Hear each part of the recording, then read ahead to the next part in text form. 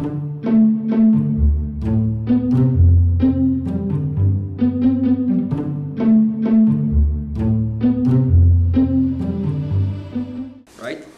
No. Well, you used the word everything. I'm not going to come close to telling you everything.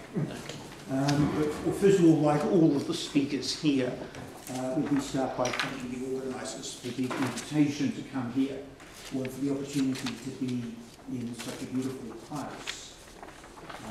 Yeah. So when I get to the result at the end, it's joint work with Fisher and Rachel McEnroe.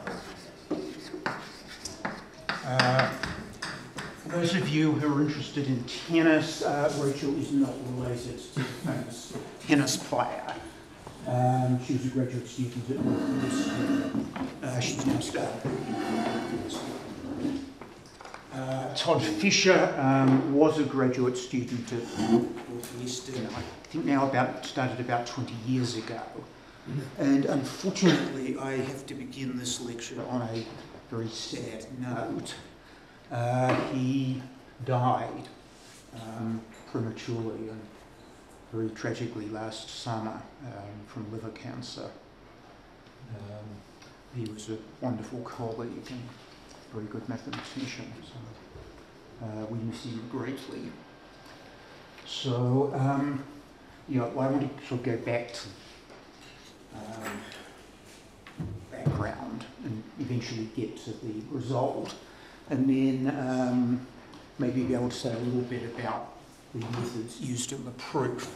So perhaps I should first say something about what a measure of maximal entropy is.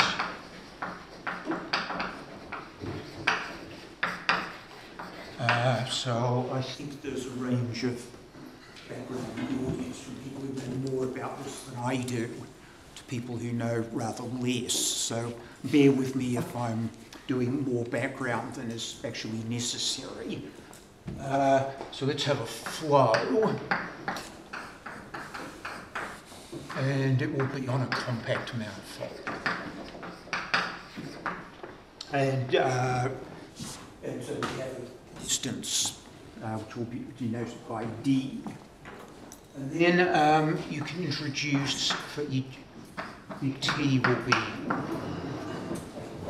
defined. We can try to measure the distance between 2 points. What we do is we watch the 2 points flow along, and we measure the largest distance that we see between the orbits of the points up to time big T. So we take the supremum times up to big T of the distance between the corresponding points on the orbits. So then with that notion of distance, we try to use this to sort of see how many different orbits there are and how fast this number grows as big T grows.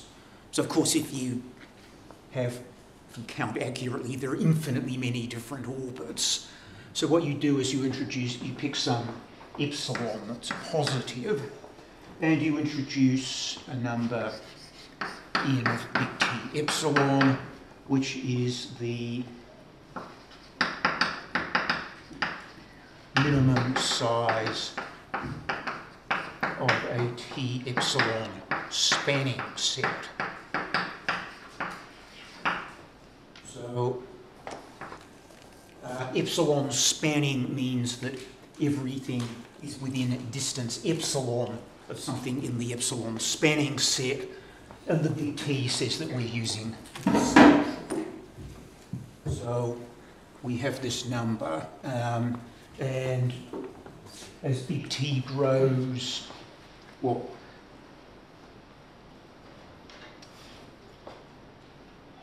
yeah, so what you do now is you would like to take a limit as T goes to infinity, except that the limit may not exist. So you could use either supremum lim sup or lim inf of this number. And then you take a limit as epsilon goes to 0, and I I have, of course, forgotten to take log, and I think I have to put a 1 over t. Start that again. I want 1 over t log of this number. So I measure the growth rate, basically, of the number of orbits that show up as epsilon distant at some time as t goes to infinity. And this number I'll call the topological entropy. So it's the same number that Mark was talking about in the first lecture today. So we can make that definition. There are other versions of this definition, where instead of looking at a spanning set,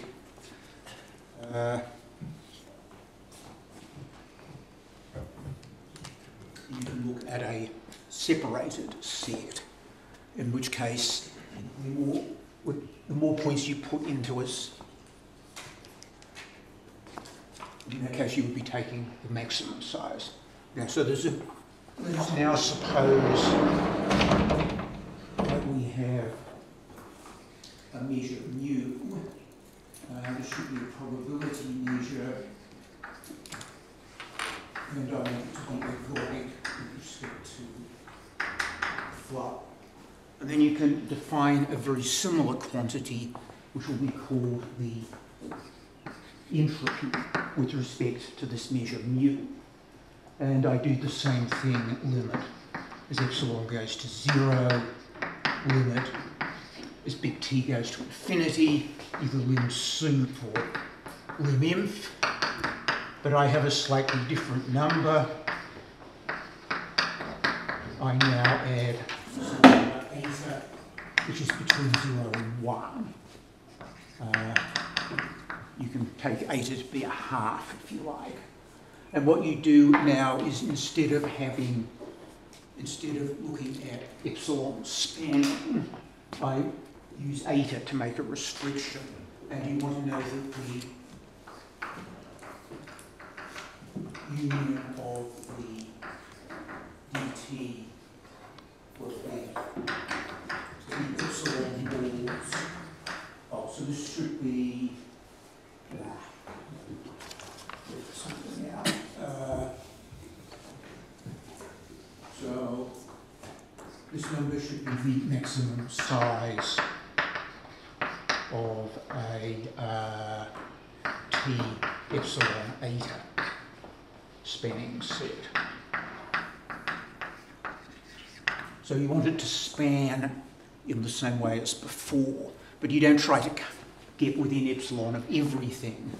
You just want the union over x in the set of the epsilon balls in this metric. You want the measure of this ball to be this one equal plate. So you only try to cover measure eta. You don't try to cover everything. So this number is necessarily going to be at most the number above. And this limit exists and defines the entropy of the flow with respect to the measure. The measure to be greater than or equal to eta. Greater than or equal to. Basically, you want to make it approximately eta. Really Eta. I'm sure if I were Greek, the real pronunciation would probably be different again. But anyway, so you do something like that. And there is a definition, a more usual definition of this in terms of partitions, which I didn't want to give. I wanted to give this one because it has the closest resemblance to what you do for the topological entropy. And it's obvious that all of these entropies are less than or equal to that one.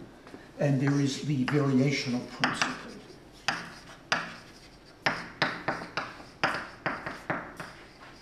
which says that the topological entropy is the supremum over all ergodic measures, all ergodic probability measures, mu that you might try of their entropies. So you have that result. And so a measure of maximal entropy is a measure which achieves this suprema. And it's a result of, I think, Newhouse, based on work of Yomden, that if the flow that we've got is C infinity, then you always have at least one measure of maximal entropy. And so, of course, if you have a unique measure of maximal entropy, that singles out a measure which ought to mean something and be of, hopefully, perhaps not uniquely interesting, but at least very interesting. Don't you want to take some soup with for eta in between 0 and 1 here? No. No? It turns out that it doesn't matter what eta is, as long as it's neither 0 nor 1. So it might as well be a half. You get the same number as long as you don't try 1. One 0, I suspect, can lead to stupid results too. But yeah, that's maybe a slight surprise. And this definition of the measure theoretic entropy was given by Katok in a very well-known paper in the IAGS publications, I think a little over 40 years ago. So, yeah, so we will be interested in measures of maximal entropy. And before I go further, I want to introduce a variation on this theme, which is to talk about pressure. These notions have motivation in parts of physics which I don't understand, so I'm not going to attempt to explain what this has to do with atmospheric pressure. So we have a function from the space that the flow was on. It's a real valued function, and it's continuous. And we now make roughly the same definition as before. Maybe I'll put a phi down there, and I'll copy out the epsilon t eta 1. And what you do now is take E. E is T epsilon eta spanning as before, but instead of counting the number of elements in E, you make the following sum. You sum over the points of the set, and for each point you take the integral of the potential along the orbit of the point, and then you add up those exponentials. And so if you take phi identically equal to 0, you're redefining entropy. If phi is identically 0, this integral is 0, this is 1, and you're counting the number of points of the set. So, but you can make this definition for any continuous phi. And then you can do the same kind of things. You get a pressure of phi with respect to the measure, which turns out to be the entropy with respect to the measure plus the integral over x of phi with respect to mu. And then you get topological pressure, the pressure, and this is the supremum over all mu of the measure theoretic pressures. And again, if you have a C infinity flow, this supremum is actually achieved by what you'd think would be called a measure of maximal pressure, but is in fact known as an equilibrium state, because that's what they have in physics. Okay, so that's the general background. Now I want to talk about rather particular flows, very similar to the ones Mark introduced. You describe geodesic flow for a surface of constant negative curvature. I want to think about variable curvature. So for me, the geodesic flow is defined by the picture where you take a vector. It defines a geodesic gamma v. You go for time t, and your vector has flowed along the geodesic. And the algebraic version that Mark gave is exactly the same as that in the context of a surface or manifold of constant negative curvature. So we have the geodesic flow. So X is going to be the unit tangent bundle. M is going to be a smooth manifold. Let's first of all have curvature negative. This is the classical context. So in this case, on Ft, the flow is the geodesic flow. So this is the sort of motivational example of an anosol flow. When the curvature is negative, this is an anosol flow. And you have the splitting of the unit tangent, of the tangent space of the unit tangent bundle into an unstable subbundle, the tangent space to the orbits, plus the stable subspace. And I can draw a picture of what the, say, unstable subspace is tangent to. I'll draw the picture now because when I come to non-positive curvature, I won't be able to say that we don't have an anosol flow anymore, but you can still draw the picture and use that to explain what these bundles are. You won't necessarily get a sum anymore, but the definition of the bundles will make sense. So I've got my unit tangent vector. I lift it to the universal cover. There is a geodesic. You can draw a horosphere. In other words, you can think about all of the geodesics which are backwards asymptotic to the left of the geodesic for V. And if you look at the unit normal vectors to the horosphere, that gives you a submanifold, and the tangent space to this is a submanifold of the unit tangent bundle. This guy, E unit V, is the tangent space to that submanifold. So that's, we have that set up. And then there is a potential that people like to look at that is very relevant to the dynamics of the anosol flow. And for reasons that I don't entirely understand, this is called the geometric potential. And what you do is you look at this unstable subspace, and it is going to be expanded by the derivative of the geodesic flow. So volume in this subspace is going to be expanded. And you look at the exponential rate at which this expansion is happening. And because you usually want to take minus this rate, you build the minus sign into the definition. So it's actually minus limit as little t goes to 0 of log of the determinant of the derivative of the flow at the V. So that's the potential at V.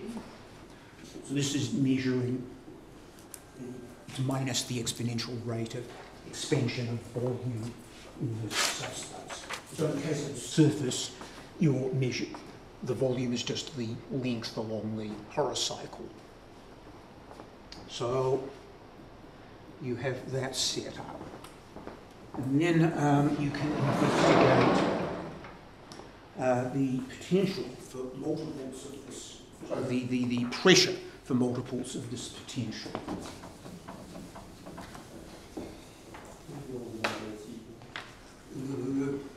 Yes, I'm pretty sure I did.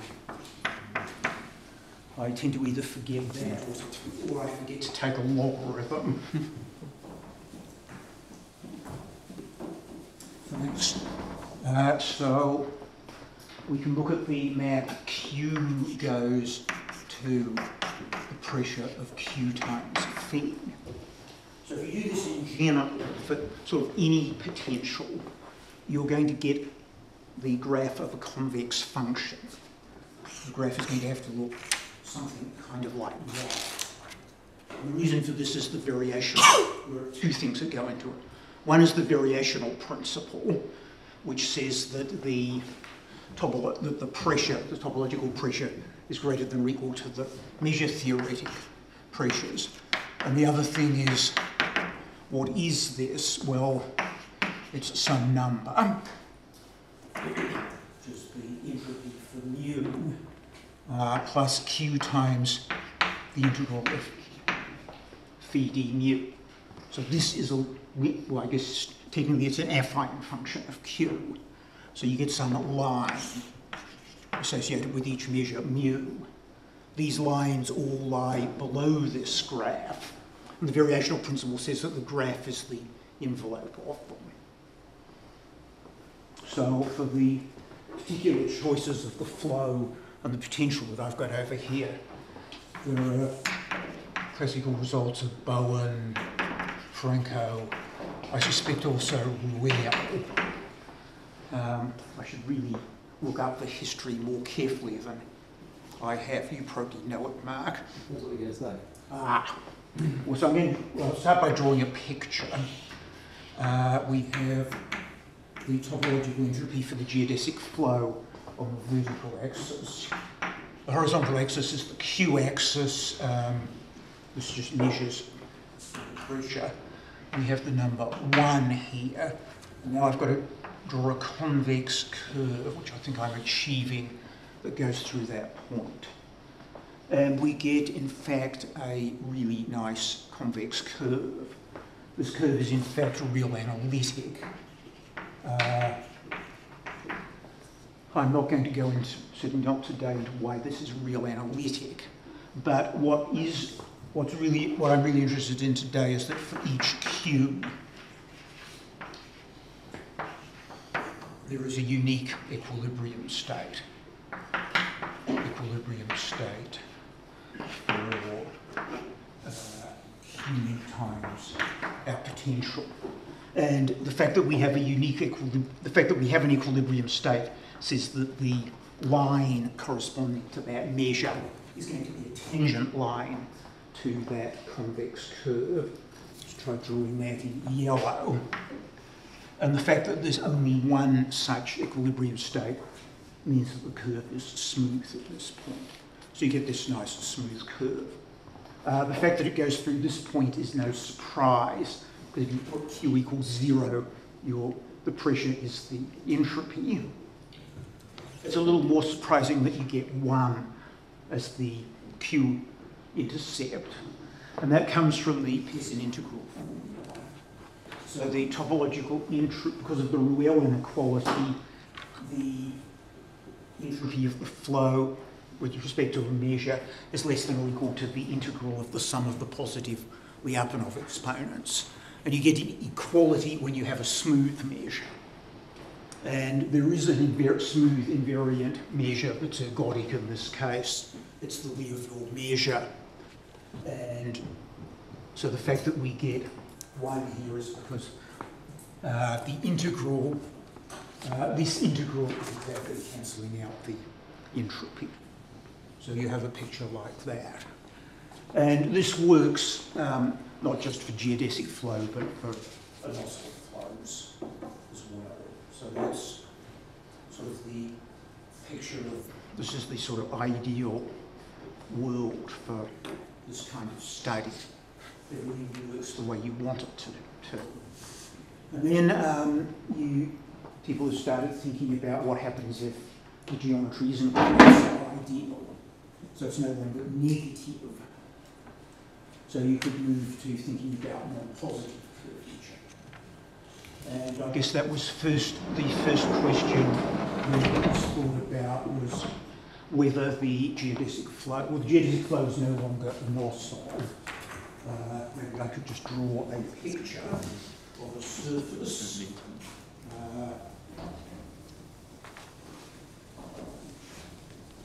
For which the geodesic flow is not a North-Side.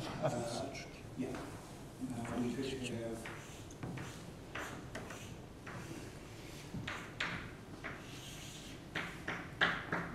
so we have two handles with negative curvature. There's a flat cylinder in the middle. And it's quite clear that there are orbits of the geodesic flow that go around and around. There is no possibility of hyperbolic behaviour there. So this is a non-Anosov geodesic flow. There was a question of whether the geodesic flow is still ergodic in a picture like this. For this picture, the answer is yes. For all known examples of surfaces with non-positive curvature, well, we have to have genus rather than 2, because we are not interested in a flat torus at the moment. It is still hoped that the geodesic flow will be always ergodic if the curvature is non-positive. I am not the only author of a paper which asserted that this was a fact. All of those papers ultimately used the same argument, which has a gap in it. And so if you throw away the orbits along which you do not have hyperbolicity, you get an open invariant set. The geodesic flow on that open invariant set is ergodic. And then the question is whether this set of singular orbits along which there is no hyperbolicity has Liouville measure 0. And that's an open problem. In this picture, the only bad orbits are the ones tangent to those circles. So it's clear you've got measure 0. But who knows what the general picture looks like. I'll probably ask this question at the problem session on Wednesday. Well, there are people here who know methods like micro-local analysis, which I think have not been exploited in this context. So maybe there's somebody here who can help. Maybe there are several people. Anyway, so we will move on from that and try to sort of pursue what the analogue to what we've got here. So you can think also in higher dimensions, but I think in the interest of time I will skip higher dimensions except to make the occasional remark. So let's think about a surface.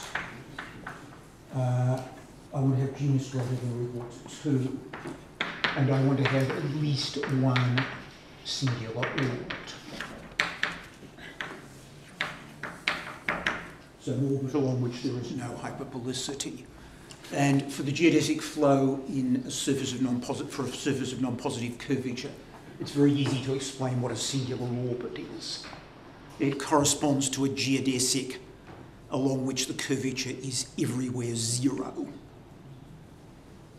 So as soon as you see even one point on the geodesic where there's negative curvature, well then you get an interval on the geodesic where there's negative curvature, and then the orbit's no longer singular. So I want to assume that there's at least one singular orbit. If there are no singular orbits, the geodesic flow is still Anosov, and we're essentially back in the classical world. So what can you say in this setup?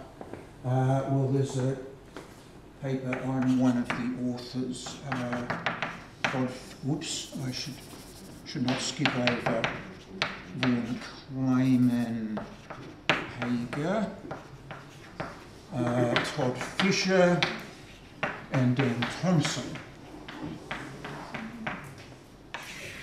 And so what we can show is that for Q strictly less than 1, there is a unique equilibrium state for Q times phi.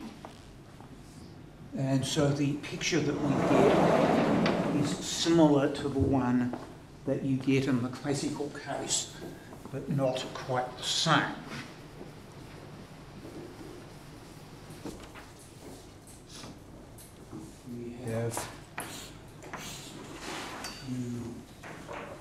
We still have topological entropy. We have 1. We have this convex graph, and then it goes horizontally. And this picture was already in a paper with Katrin Guilford. And back when Katrin and I worked, we did not know the result about there being a unique equilibrium state.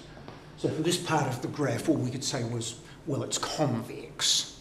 We did know that there was a tangent line here, because there's a result of Knieper from about 2000 that there is a unique measure of maximal entropy for the geodesic flow.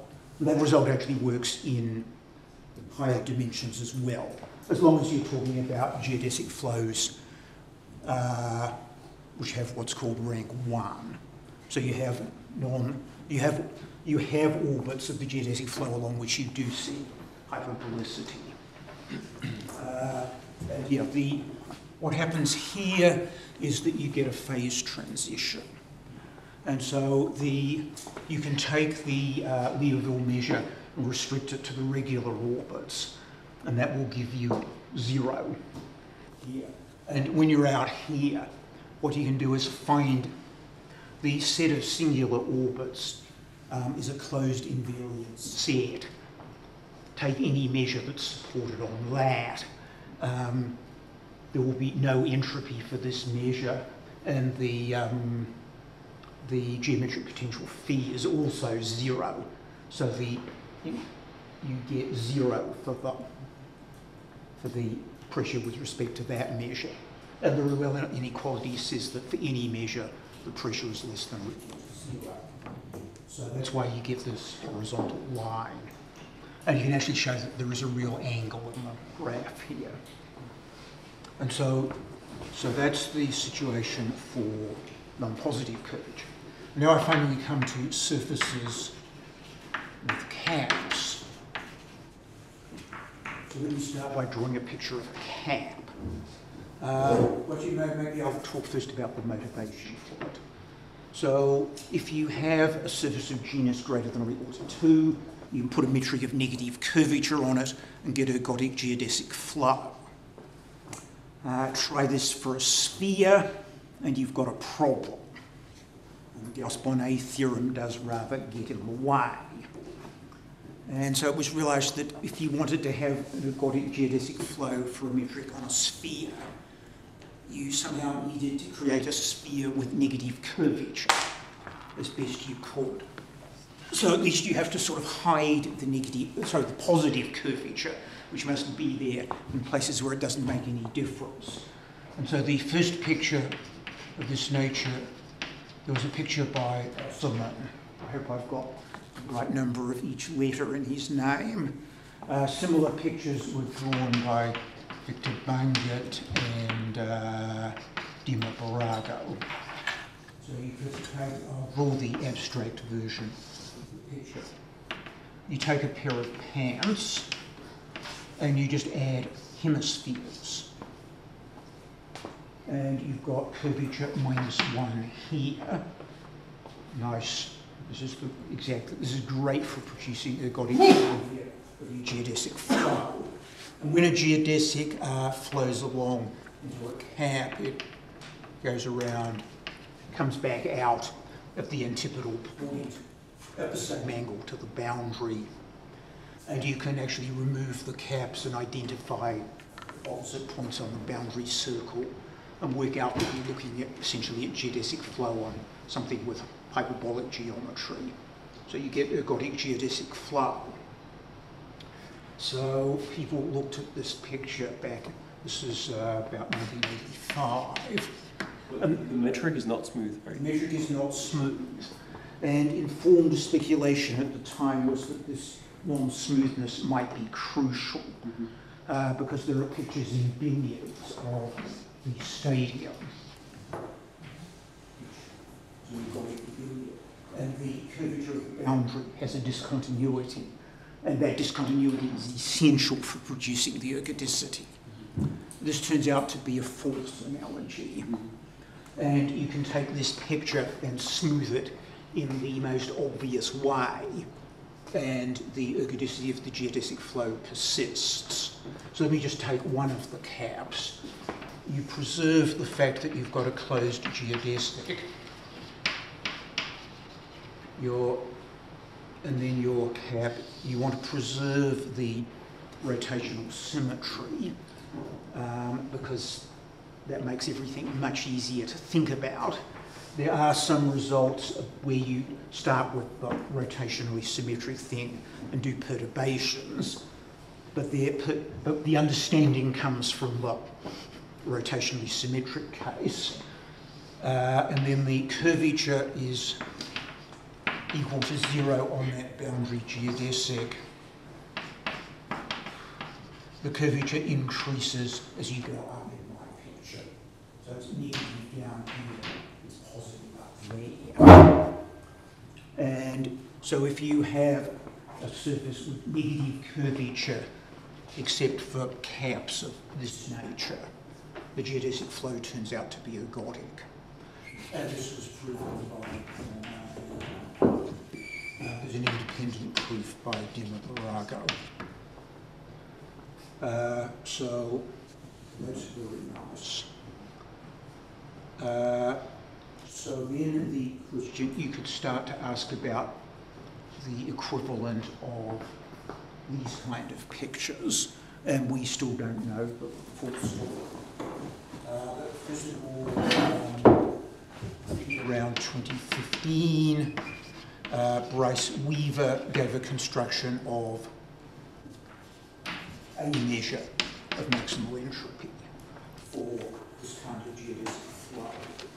And he used that measure of maximal entropy to produce the same estimate on the growth of the number of closed geodesics with length less than or equal to big T, as Margulis had in the case of negative curvature. So this was useful. He did not show that this was unique, he just gave a construction that was helpful for the argument that he wanted to do. And so,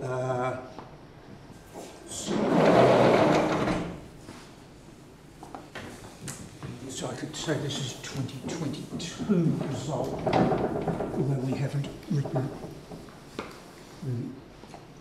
fully written the paper yet. So, Fisher, McEnroe, this geodesic flow has a unique. So there's a unique measure of maximal entropy. So that's the result I wanted to describe. So I think I've left something like 10 minutes. You have 13 minutes. Okay, in other words, about 10 minutes, in which to say something about how these kind of things are proved. And at this point, I certainly depart from what you said about saying everything. I will say very little, but hopefully I can say some helpful things. So if we go back to Bowen, Bowen did things for diffeomorphisms. Franco was a graduate student who worked under Bowen and did the equivalent things for flows. So I'll sort of describe it in the context of flows. If I want to go about showing that I have a unique equilibrium state, there are three things that are good to know. The first one is that the potential should be nice, beyond being continuous. And being nice is usually now referred to as the Bowen property. Obviously that's not what Bowen called it, but everyone does now.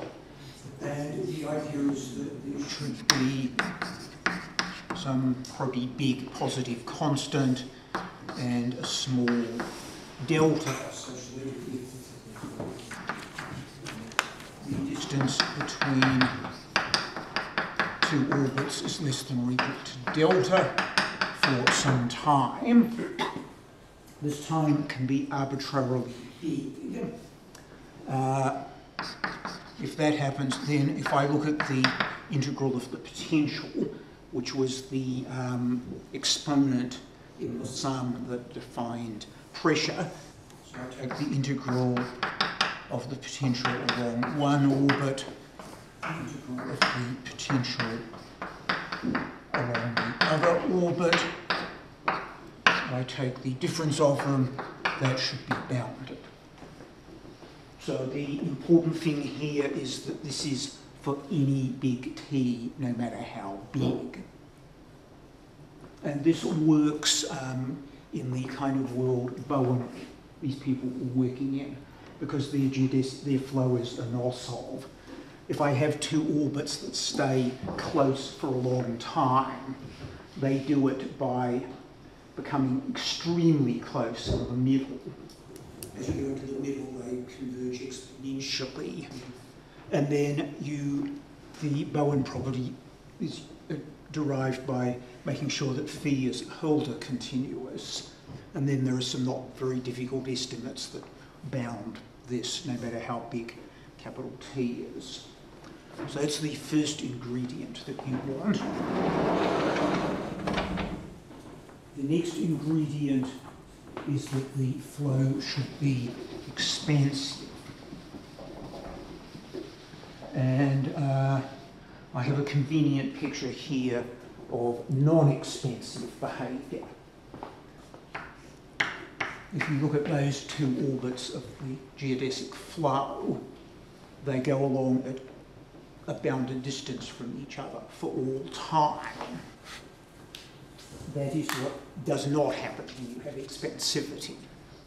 Expansivity says that if there should be some delta positive such that the distance between the orbits of 2 points less than delta for all T implies x prime is on the orbit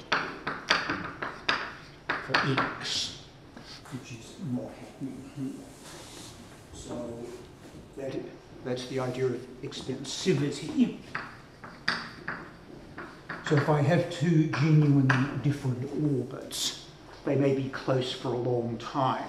They may even be asymptotic in the future, but at some time, somewhere, they're going to be noticeably apart from one another. The other ingredient you need is specification.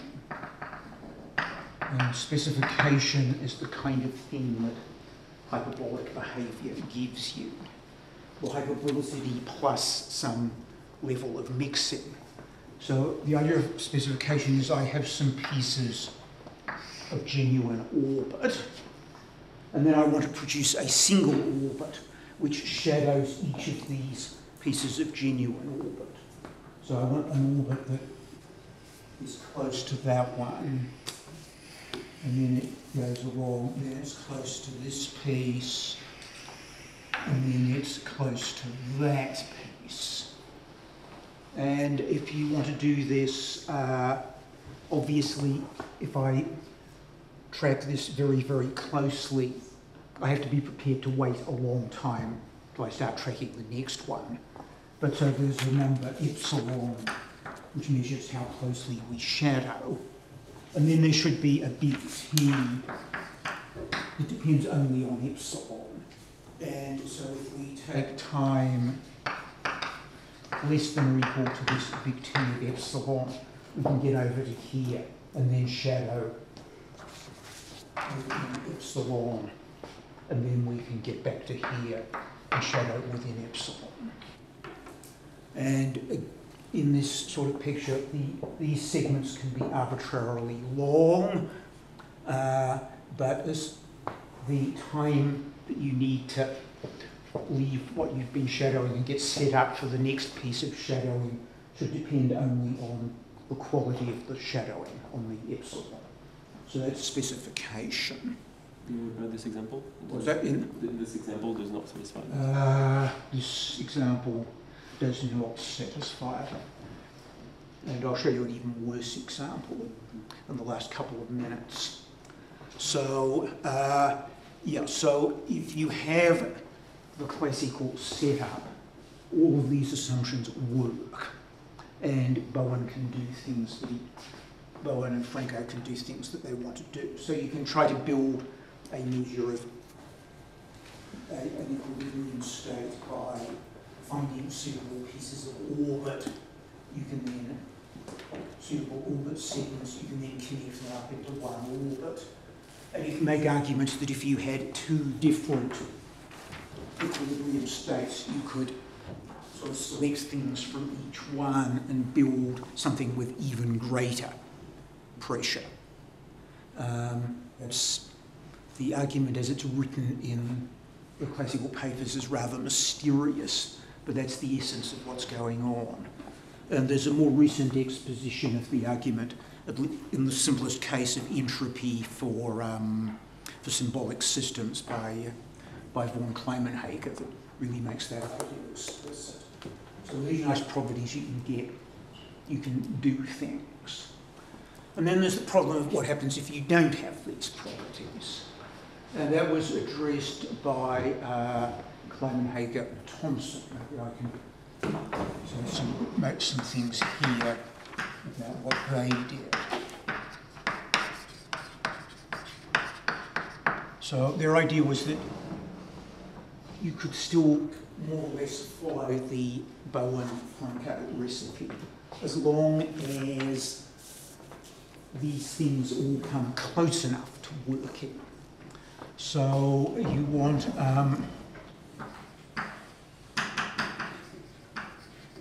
the good properties on a large enough collection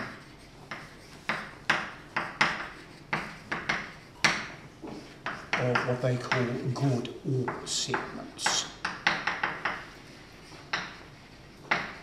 So the nature of what they do is if I have any finite piece of orbit, I should be able to cut off the beginning and the end of it.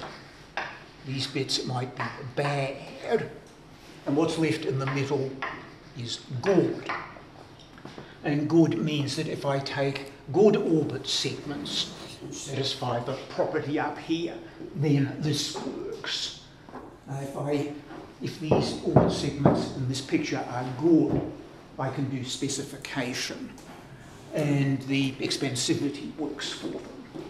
And so you should be able to take any orbit segment and make a decomposition like that. So in the picture that we've got here, the good orbit segments that spend a sufficient proportion of their, or at least that don't spend an insufficient proportion of their time out here. If they spend too much time close to the bad orbits that are going around and around in the zero curvature, that makes them bad. So that's a very brief and insufficient sketch of what you can do. And so a lot of the effort in the paper, in the BCFT paper, was actually in getting the Bowen property to work for the good orbit segments. And then if I turn to the picture of the surface with caps, the good orbit segments here are the ones that spend not too much of their time stuck inside the caps. Oh, I should probably explain something about the way the caps function. So when you're in, if you think about a Jacobi field, you only need to think about Jacobi fields that are perpendicular to the geodesic. And when you're in a surface, that amounts to having a function which multiplies the unit vector field perpendicular to the function. And then the Jacobi equation just becomes a second order linear equation where k is the curvature at the point along the geodesic. And when you're in negative curvature, you've got convexity. And if your j is positive and increasing, it will keep getting better and better. What happens when you enter positive curvature is that it can do that. What happens when you go through one of the caps is it does that, but it does it exactly once, no matter what angle you enter the cap at. And by the time you come back out of the cap, the function is at least as big in absolute value as it was, and its derivative is at least as big in absolute value as it was. So miraculously, the caps do no damage. And as long as you've got something that is recurrent even if it visits the cap, you can get hyperbolic behaviour for it. And so good orbit segments are the ones that spend not too much of their time stuck inside the caps. And then you can check the various properties. The one that caused the most damage and real anxiety at the end is the expensivity. That expensivity was rather easy for the surfaces of non-positive curvature. We mistakenly assumed it was rather easy for these surfaces. And then we had a somewhat nasty surprise. If I think about an orbit that comes close to the boundary of a cap, I can't draw this picture very accurately, because if it gets really close to the boundary of the cap, it's going to go around a million times before it comes back down. Maybe I should sort of do some lift of it. It does that sort of thing. And then if I go in too steeply, it does that. And somewhere in between, I can get it to do that. And this end will be backwards asymptotic to the geodesic that came close to the cap. This end will be forward asymptotic, and these things go along at a close to each other. And this is the kind of picture you absolutely do not want to see if you want expansivity. And this picture necessarily happens if you've got the kind of measure of maximal entropy that you want. Almost every orbit is going to do this sort of thing. So you have to get around that. And the way we got around it was to think about the geometry of the unit tangent bundle near the orbits that correspond to the boundary of the cap. So you have these two circuits. The boundary of the cap is a closed geodesic. There are two closed orbits of the geodesic flow that correspond to that. The one that goes this way round and the one that goes that way round. So I'll just think of one of them, and I'll draw a picture of sort of what. So we've got the boundary of the cap. You go this way. If I've got a vector nearby, you can measure the height of it, the angle that it's making with the horizontal, and there's also where you are around this way, which doesn't make much difference. So the unit tangent bundle, you've got this bad orbit going along. You've got transversals to it. And in the transversals, you've got the angle and the height. And what you do to fix the problem with expansivity is to just do a blow-up in this picture. Replace the geometry of this cross-section to the flow by removing the point in the middle that corresponds to the singular orbit, and blow that up to a circle, and so the thing now looks something like that. And things that, the kind of things here that are close to each other are now well apart. And so you can fix the expansivity problem that way. And then, of course, when you go back and look at specification, you've got to work harder than you did before, but it's still a manageable problem. And I think I've used up most of my 13 minutes, and that's a good place at which to stop. So, thank you.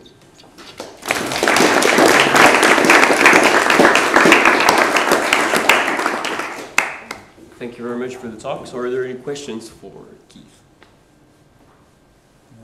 Are the orbits, these orbits which are on the boundary of the cap, are they the only periodic orbits which are neutral? Yes. Yeah. So as long yes. Yeah, the 6 orbits. They see only zero curvature. Yes, and they are the only ones. Everybody else sees some negative curvature. And so if you had a closed orbit that saw some negative curvature, it's recurrent. And if you come back, the Jacobi field that was initially growing is growing again, and while it went through the caps, so you didn't lose the growth you'd already had, and so you can get recurrent growth out of that. So you'll get hyperbolic behaviour. So the orbits which make trouble here, they're not periodic, I suppose. Well, you mean this?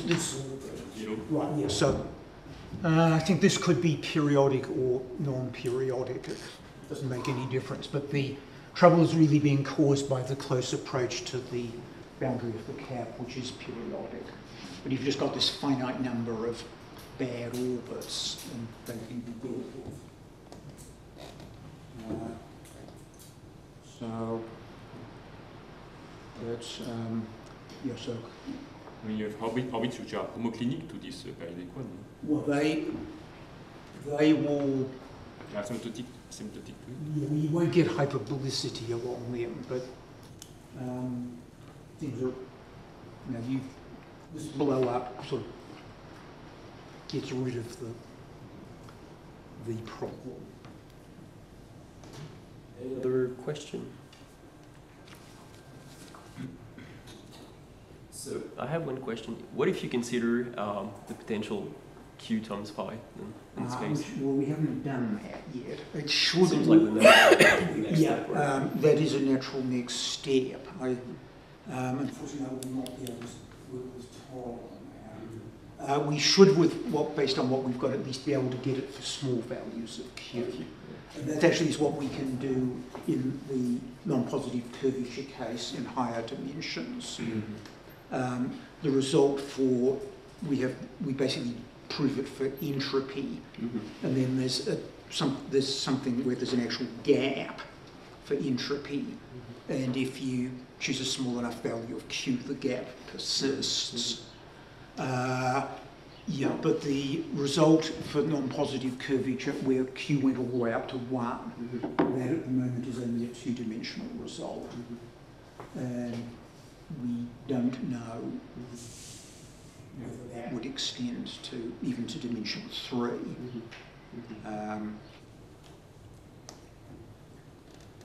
Can the measure of maximal entropy be obtained as a weak limit of a sum of Dirac's on the periodic orbits, like in the?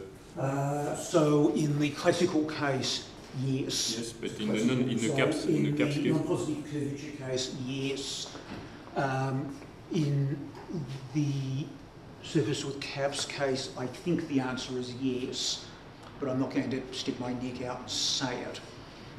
Fair enough. If I have enough energy, I think I'm down to writing the paper on my own now. If I have enough energy, well, maybe I'll find somebody to work with and write a second paper, because I would expect the answer to be yes. All right, so let's thank Keith again.